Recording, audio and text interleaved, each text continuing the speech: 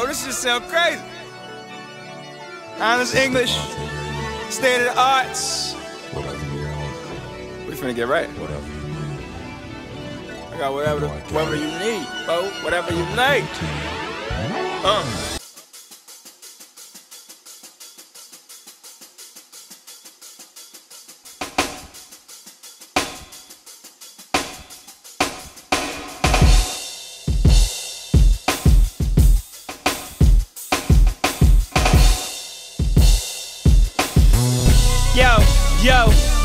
Yo, gon' memorize it perfect. I'm about to murk it. I kill it, then resurrect it just so I can rehearse it.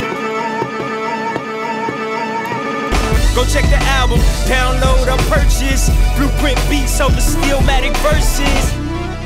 The way this Fresh Out the Toaster video came about was basically I found the sample the week before we were finishing up the State of the Art album. I just took the coolest parts of that sample, like the beginning of it. It has so many different things going on. It has this like crazy intro, so I just took that. When you're chopping samples and stuff like that, it's like you have them on a pad. It's just like a puzzle, and it's all about finding a way to put everything together. And with Maschine, it has a way of just letting me thoroughly get my idea out. So if I wanted to like time stretch something, it's super easy. If I wanted to like throw some delay on these samples, I don't know, it's just really like a dope product as far as the ease of use and things.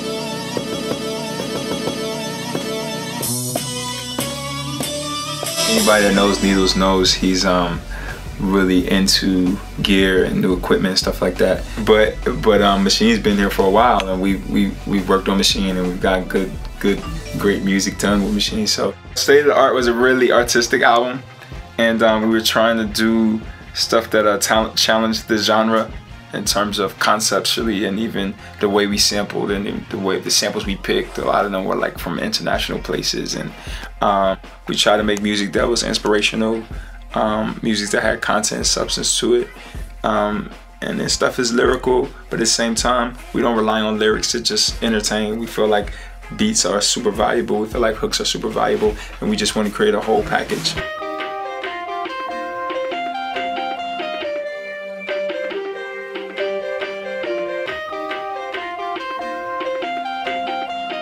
He's like, yo, I want it to sound like earthy right here with a little bit of this and that. You know, it's not just me like, yo, this is the beat, you're rapping to this, and that's that. It's not like that. It's like a total collab. I feel like the genre is kind of like stagnant, and I'm trying to do stuff innovative. Just, I mean, a little different. It's not like we're reinventing the wheel. It's just one of those things that when we're in a session, we always got Maschine rap.